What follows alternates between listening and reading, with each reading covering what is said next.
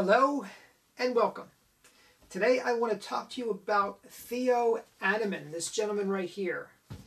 If you are a magician or if you are a mentalist, you've probably heard of Theodore or Theo Annemann, also known as Ted Annemann. He was born February 22nd, 1907, and he crossed over on January 12th, 1942. I'm going to talk about the circumstances of his death in a moment. This is not just a video about Annemann. It's also about this particular book right here, something I would recommend to you. I'm going to do a little bit of a review of the book, but I wanted to talk about Annemann also. Lately I've been including a little bit on Annemann in my act. You know, I have a very unique act as a mentalist in that there's some self-consciousness about what I do, and I present that to my audience. So I talk about Annemann, and I talk about his contribution to mentalism and the art of mentalism, because I want audience members, even lay people who aren't particularly interested in magic or mentalism, to sort of appreciate where we've come from and who we are. And if you are a mentalist, especially a mentalist, and you don't understand the significance of Annemann, you're missing a tremendous part of your history. Annemann started publishing a magazine by the name of the Jinx. If you've watched my videos long enough, you've seen this right here. It's in the background all the time. Annemann, and then the Jinx, and all the issues of the Jinx right here. So you've seen the Jinx in my library. Go back to the earliest videos. They're there. They have formed a foundation for everything that I do as a mentalist. And I tell you something, I know of working mentalists. When I say working, I mean full-time professional mentalists who derive a good percentage of their act either inspired by or directly from the Jinx or from Annemann material. And I'm going to go through some of that material right now. What I did want to speak to a little bit is the life of this individual. His influence on mentalism is without question. He is a great wave that drives the rest of us to the shore. I know that's been said before of many different artists and performers, but it's true of Annemann. The thing about Annemann, though, is, and the title of this book is Annemann's Enigma. He is one of the rare birds in our business that actually committed suicide.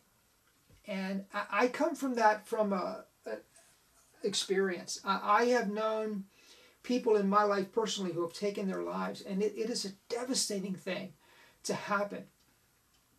There's no question that it was a suicide. The question is, and I hope that would be resolved in this, it'll never be resolved, let's face it, but you want to know why, right? You want to know what were the circumstances.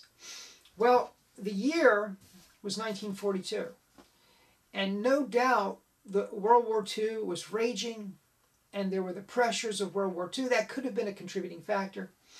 He was on his second marriage, and the marriage was reportedly difficult, rocky. He was having difficulty with his marriage.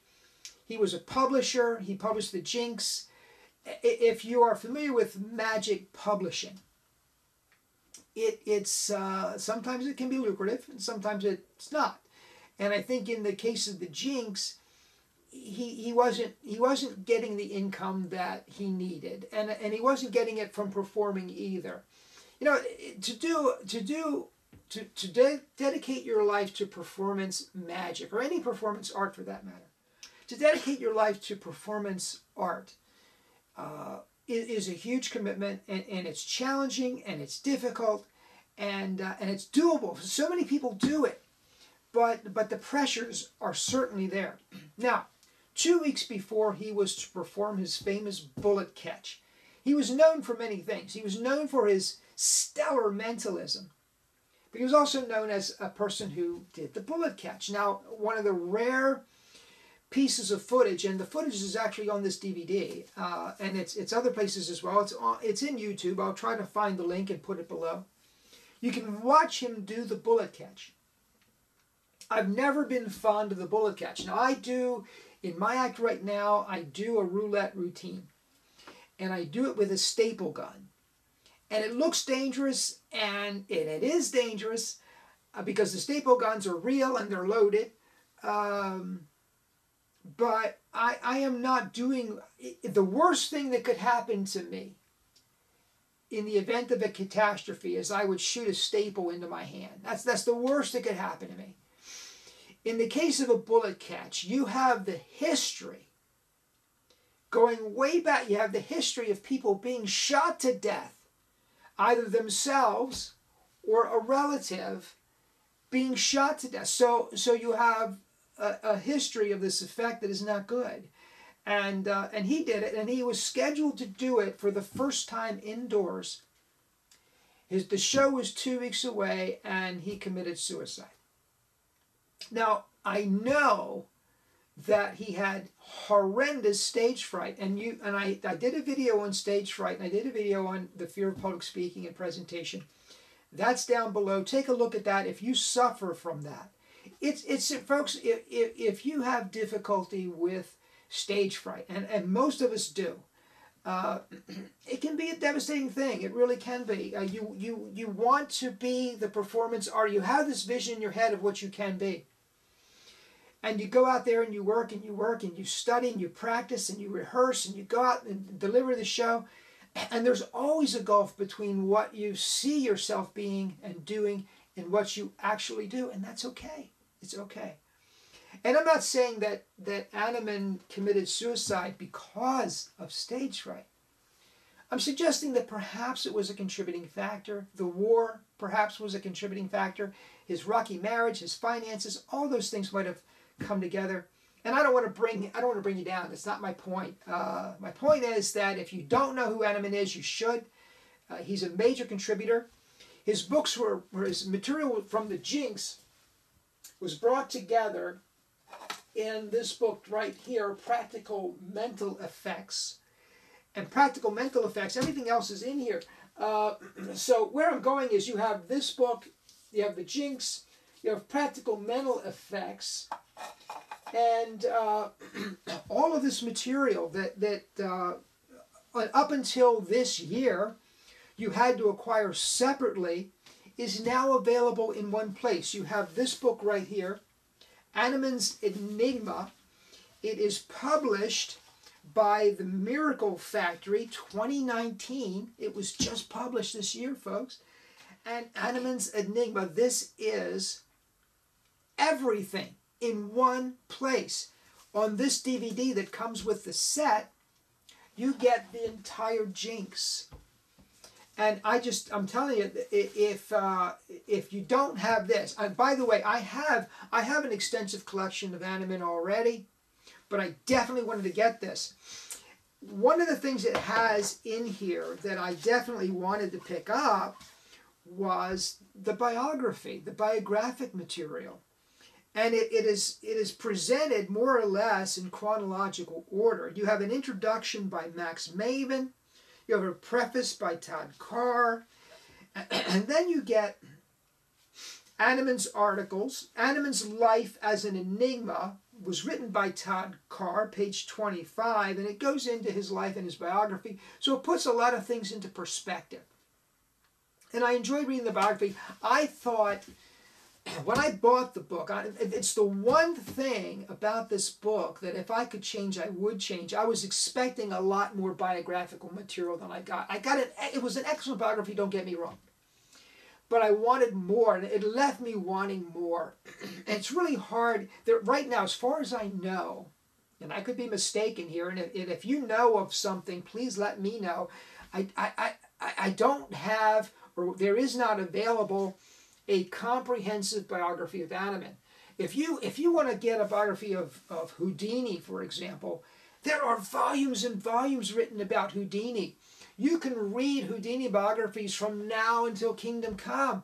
There are so much material on Houdini. There's not a lot of material on Annemann, on his life, even though he was such a major contributor to mentalism. So, but I want to get back to this, and I want to kind of encourage you to pick this up. So all of Annemann's articles, and they're in chronological order, beginning 1924, 1925. You can see I've highlighted and I've taken notes. There's material in here that I've never seen before. All the reading that I've done, I've never seen it before, and it's golden. Some of this stuff's going straight into my act, folks. Then you've got 1926, 1927, 1928, on and on and on. The articles in chronological order. Then you have Annemann's essays, exclusive manuscripts, master subtleties with cards, exclusive secrets of Annemann's conception. I don't want to skip a page here because it's important. The books with a name, Card Miracles, Mental Mysteries, The Book Without a Name, 1931. Again, these are in chronological order.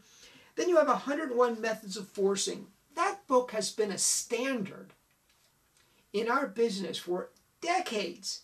And here it is right here. And 202 Methods of Forcing, 1933. Strange Secrets, Climax Card Routines. Shh, it's a secret. That's 1934 book. Annemann's Complete One-Man Mental and Psychic Routine. Annemann's Mental Bargain Effects on Rapport. The Jinx programs, other books. It is chock full of material.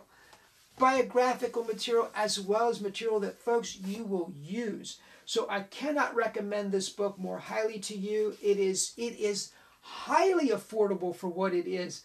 You just can't get a better bargain than this. I have been an Annemann fan for years. By the way, Richard Osterlin, whom I've mentioned before, took Practical Mental Effects and did a several-volume DVD series. So if you want to see Annemann's material performed, and you want to see how effective it actually is and how relevant it actually is, take a look at Richard Osterlin's DVD series. You can't go wrong with that. So anyway, folks, I wanted to give you an introduction to Annemann, and I wanted to hype this book because I'm so excited about it. Comes with the DVD, the full Jinx in here. You cannot beat this bargain. Hey, folks, please comment. I love your comments. I love your suggestions. I love your requests. You know that I've done videos in response to what you've asked me to do. I love doing that. Please ask. Please comment down below. Please subscribe. I appreciate your subscriptions. As far as I'm concerned, this channel has grown considerably since I started doing this seriously. And it's because of you. And I thank you for that. You are terrific. Hey, folks, I will see you next time. Thank you so much for joining me. Have a great day.